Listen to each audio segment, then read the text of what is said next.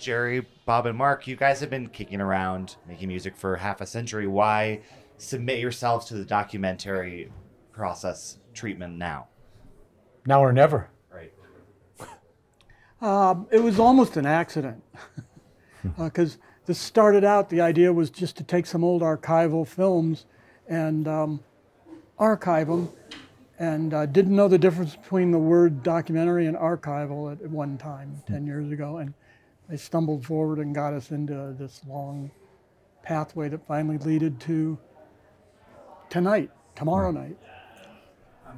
Yeah, I mean, there's a lot of amazing footage that you have dating way back till the early 70s. I mean, Chris, like that gave you, and then, you know, all of you as filmmakers, that gave you a lot of material to work with. Talk a bit about the process of, I guess, first even approaching them about the documentary and then working from all of that archival material. There was a mutual friend that sort of connected us. I remember we went out to dinner a couple times, and yeah, I don't think anyone was like jumping, you know, they seemed like fine with it, you know, but not like they weren't, I don't think they were asking for a documentary to be made. But I think it was one of those stories that when you actually started going through the material, you couldn't believe that it hadn't been done it, you know, this way before, because they were such a visual band that it was perfect for a documentary. We always wanted to work with Chris, but he only did documentaries, so that's like, we had to say, okay, we'll do a documentary. What other? How else could you envision it other than a documentary? Lots of ways. Well, you know, I mean, Devo has a history of Hindi. a subversive aesthetic, something somewhat transgressive, somewhat unexpected.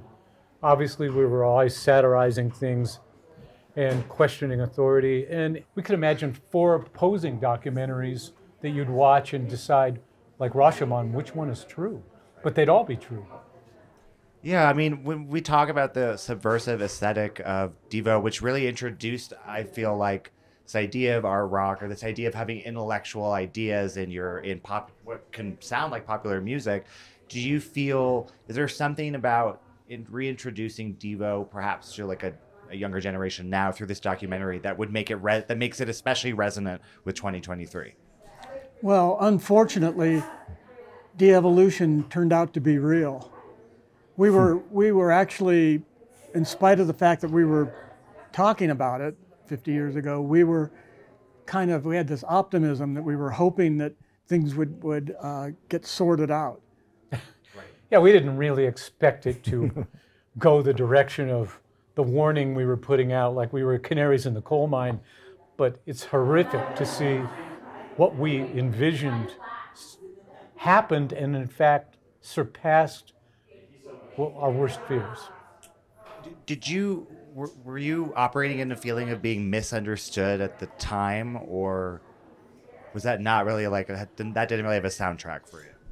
We're probably the most misunderstood band of the late 20th century, I would think.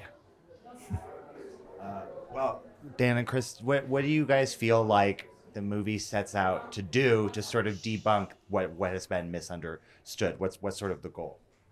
I mean, I don't know if there was necessarily a goal. I think it was more, I feel like everything they were talking about is still relevant today. And I think that, you know, for me personally, the band was incredibly inspiring as an artist. And I would just hope that there's some young kids that could stumble across them. But also, like, I grew up with Devo and was they were so influential to me personally. But like, I still feel like I knew so little, much less than I thought I did once we actually got into making the movie. Like that was surprising to me, because you think you know something, and then when you actually spend more time looking through things, you just realize that there was a lot more happening than you might have even realized. And I think part of that is because it was like 80s, 90s.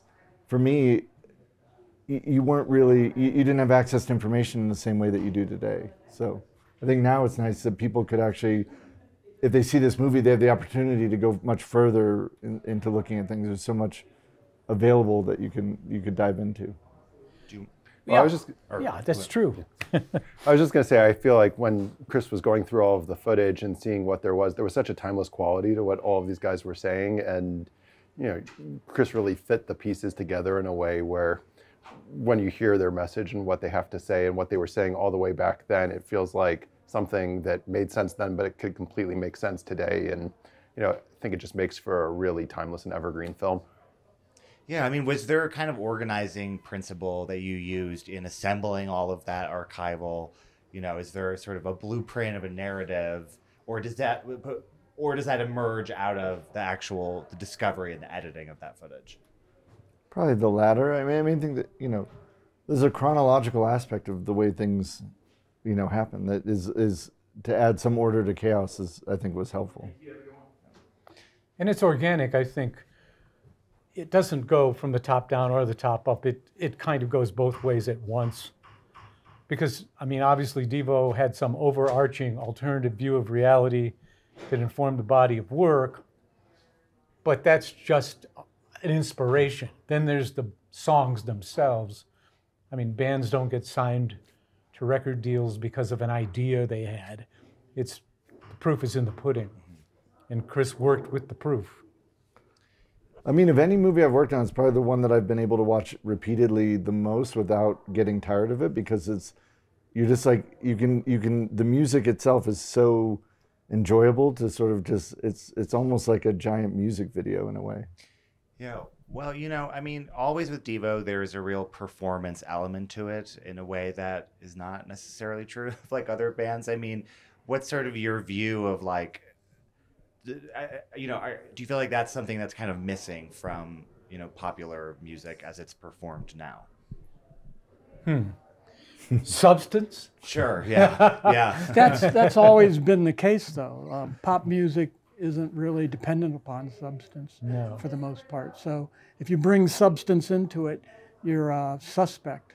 So you have to kind of like figure out how to do it, like around the corner. And you can name the people who did bring substance into pop music probably on two hands. Right. No, there's not that many of them. Right. No.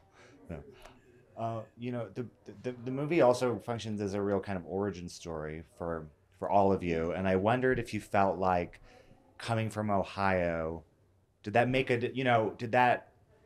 difference? Did that change your perspective? Well, I mean, of course it did, but it's like you didn't come from New York or LA where many of your contemporaries did. So how do you feel like that sort of shaped your whole arc? Pretty central. I don't think Devo could have come from LA or New York. Yeah, that's true. Yeah, I think we took I think we took a negative and turned it into a positive, because we were surrounded by such anti-intellectual, right-wing, blue-collar people who thought we were a joke and who actually hated us, that it gave us fuel for the fire. And media wasn't paying attention to us at all. So when we finally burst upon the scene, we had about 4 years to work out what we were doing. We came fully formed and blew people away. Chris, what would you say is something that one thing that most surprised you that you learned, or something that you did not know about Devo that sort of really struck you through this process? I don't think I understood the evolution of MTV and sort of how the interplay with Devo like that.